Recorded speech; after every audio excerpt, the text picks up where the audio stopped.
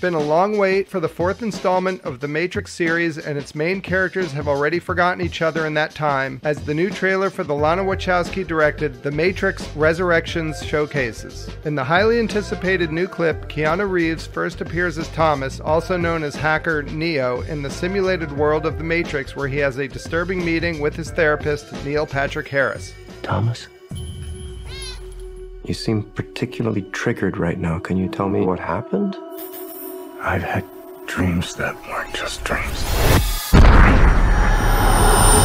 As Thomas stumbles through his false reality where he's under the spell of blue pills that keep him in check, he begins to notice cracks in the surface such as mirrors morphing his appearance. When he's offered a red pill, Thomas is ushered through a portal to the truth. Like earlier films in the franchise, scenes move between present-day alternate reality and the dystopian and futuristic world where humans are plugged into machines. Also shown in the trailer are Trinity, played by Carrie-Anne Moss, a blue-haired character played by Jessica Henwick, and Yahya Abdul-Mateen II's character. Earlier in the week, a new website teaser was released for the sci-fi film, which features a red and blue pill for visitors to choose. Each leads to different outcomes and reveals snippets from the movie. The Matrix Resurrections opens in theaters on December 22nd and on HBO Max, where it will be available for 30 days following its theatrical release. After all these years, to be going back to where it all started.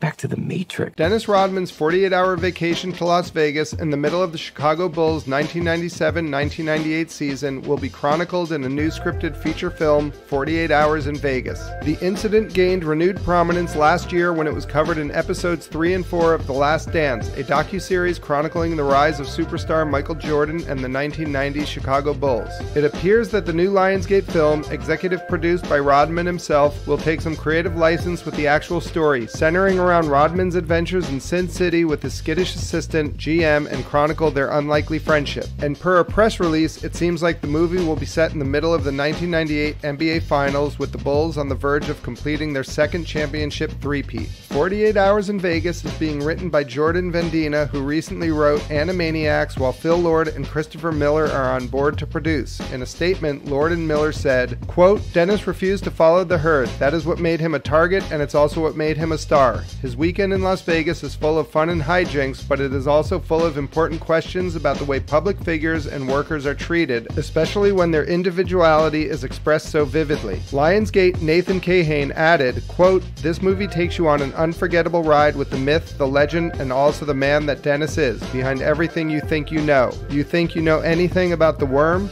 Just you wait."